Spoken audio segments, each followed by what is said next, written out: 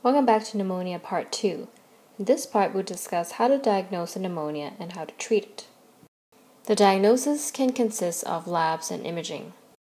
Of the two, imaging is the most helpful. We do often do labs in these patients. In patients with pneumonia, we expect their white blood cell count to go up, together with their neutrophils. We also expect their platelet to go up as part of an acute phase reaction. In terms of their electrolytes, sicker patients might have hyponatremia. They may also be acidotic. They might have impaired renal function. Sometimes an ABG is done in patient with respiratory failure. In the well-looking patients, an ABG is not necessary. Imaging is key for diagnosis of pneumonia. The imaging of choice here is a chest X-ray. If the patient is too sick to leave the department, we can just start with a portable chest X-ray. If they're well enough to leave, then we do 2 views of the chest. Let's look at what an X-ray would look like in the patient with pneumonia. In this patient with a portable chest X-ray, could you tell where the infiltrate is? The infiltrate is on the right side of the lung, in the right upper lobe. This is typical of a right upper lobe pneumonia. What about this chest X-ray? Can you see where the infiltrate is? It's also on the right side, but this time it's on the right middle lobe. This is a right middle lobe pneumonia. If you're interested in learning how to read chest X-ray, I've included a resource on the blog. Let's move on to treatment. As with all emergency department patients, we would like to start with ABC. Then we'll delve into specific treatment for pneumonia, and then we'll decide who can go home and who need to stay in the hospital. First, ABC. If the patient is not protecting their airway or if they're in significant respiratory distress, we may have to intubate them. For B, what if the patient is hypoxic? We will give them supplemental oxygen. What about for circulation? What if the patient is hypotensive or tachycardic? We need to give them IV fluids. Crystalloids such as normal saline and Ringer's lactates are both good choices. Once the patient is more stabilized, we can move on to more specific therapy, in this case, antibiotics.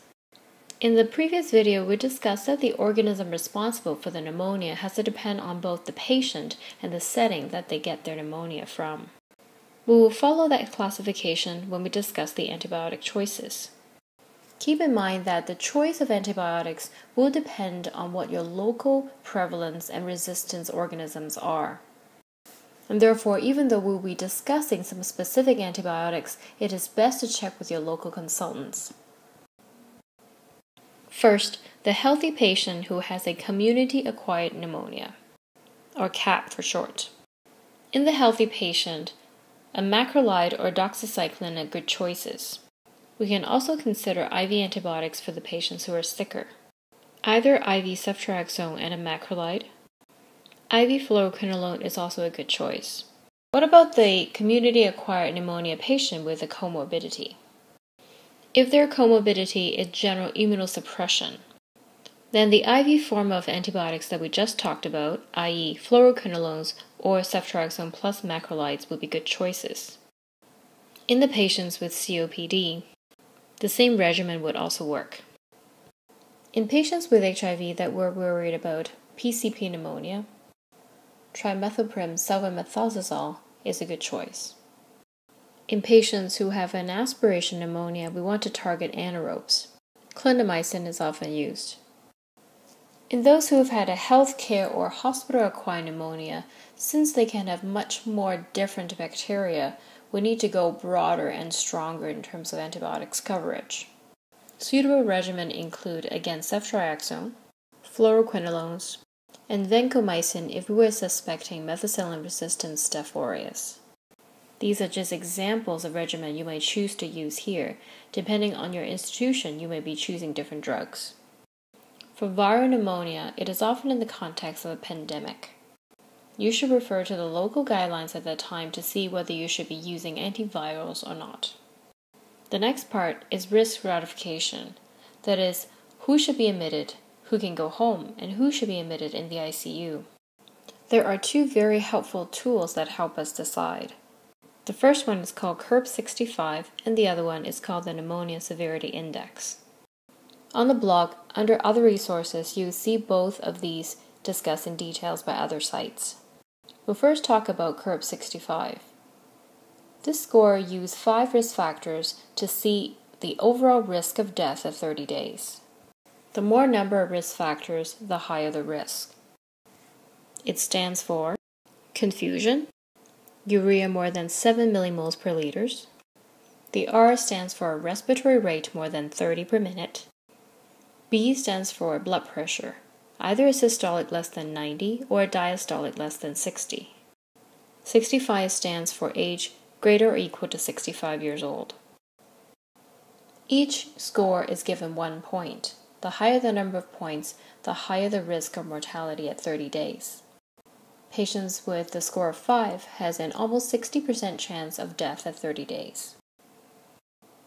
For patients with a score of 0 to 1, they're usually treated as an outpatient. A patient with a score of 4 to 5 needs hospitalization. They might need the ICU. For those with a score of 2 to 3, they can consider a very short stay in the hospital unless they have very close follow-up as an outpatient. Another rule is known as the Pneumonia Severity Index, or the PORT score. Again, this is also a risk stratification tool to decide for mortality and morbidity in the patients with pneumonia. It uses a lot of data points to calculate the overall score, including their age, gender, whether they're from a nursing home, comorbidities such as cancer, liver disease, congestive heart failure, or history of cerebral vascular disease. On the physical examination, it looks for altered mental status, increased heart rate, increased rest rate, hypotension, and a high or low temperature. It also draws in multiple lab and radiological findings. Similar to the CURB 65 score, the higher the number, the higher the 30-day mortality. We won't go through each single item here, but I will refer you back to the blog for the other resources that discuss this tool. In summary, we discussed the diagnosis and treatment of pneumonia. We know that the diagnosis hinges on a chest X-ray. For treatment, we always start with ABC for the emergency patient. Once the patient is stabilized, we will also give them antibiotics. The choice of the antibiotics will depend on who the patient is and where the setting that they have acquired their pneumonia from. Lastly, we also discussed 2 risk stratification tools. That will help us decide whether the patient can be treated as an outpatient or should be admitted. We hope you find this useful. Thank you for watching.